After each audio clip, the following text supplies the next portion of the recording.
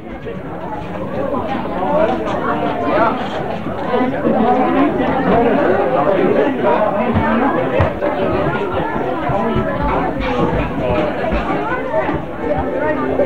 evening, everyone.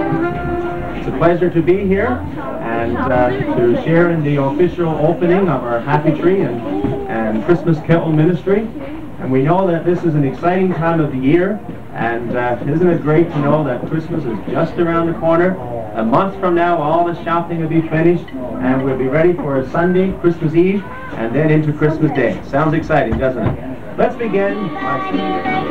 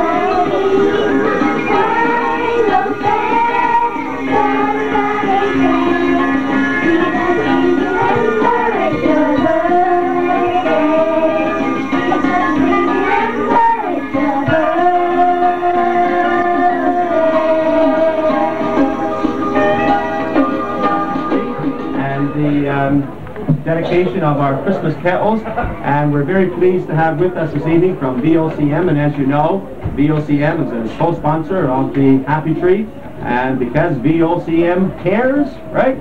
And we have Roger Barnett and Don Golding from VOCM with us this evening, and Roger's going to come and speak to us at this time for a moment.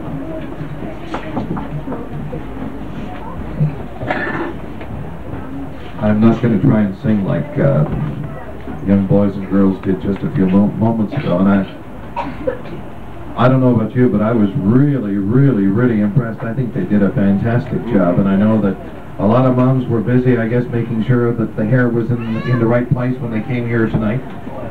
On behalf of Don Golding and myself, first of all, I want to extend a word of thanks to Mayor Woodford for his hospitality, and Mrs. Woodford for making sure that we had something to eat when we came here to Triton tonight.